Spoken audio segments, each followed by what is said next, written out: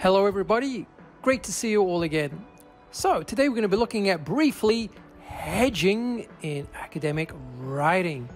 So what does hedging mean? Well, hedging refers to when you're not really sure of something or certain, when it's not a fact, when you're not 100% sure, you're going to use what we call hedging language or hedging vocabulary, right? So you're playing it safe, really, okay, when you're not 100% sure of something. And it's good practice when you're writing your academic essays to use what we call hedging language when you're not sure about something.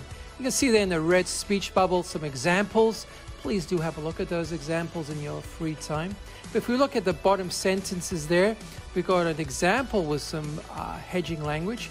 Let me read the sentence out to you. So, Wiseman suggested that polar bears hibernate presumably to conserve the fat in their bodies. Can you spot the hedging language there?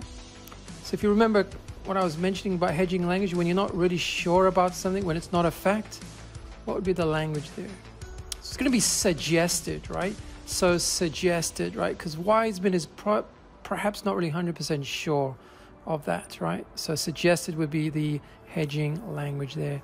Let's have a look at some other hedging language, such as maybe appear to be, or think, or suggest, possibly, or even maybe.